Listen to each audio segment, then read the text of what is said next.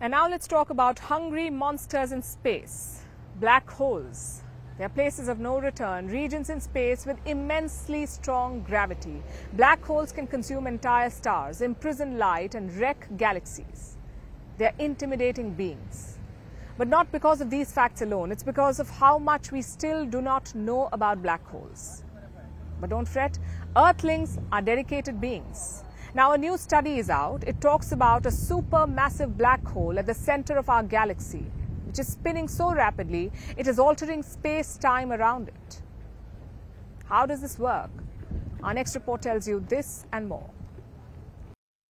Remember this little guy? Now, don't be mistaken, it only looks like a tiny blurry donut, but this is a supermassive black hole, a gravitational monstrosity called Sagittarius A. A source that has been a focus of intense astronomical studies for decades.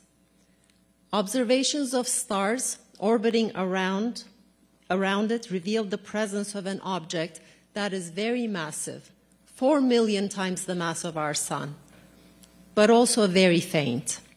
It's located 26,000 light-years from Earth. It lurks at the center of our galaxy, the Milky Way.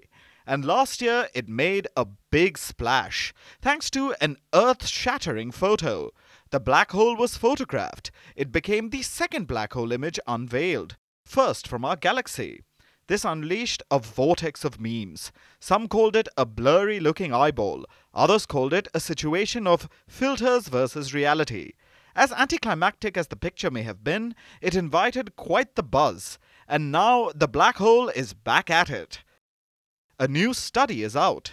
It says the supermassive black hole is spinning rapidly. Now this is not too surprising. Some black holes are known to do that. So the question is not really whether a black hole rotates. It is how fast does it rotate? And Sagittarius A is spinning fast. This is fascinating. Because when the black hole spins really fast, it fuses time and space together. So Sagittarius A is altering space-time. It's one of the most intriguing things about black holes. These hungry beasts are infinitely exciting. We call them so because they swallow up everything too close. Anything that is too small or too slow to fight their gravitational force.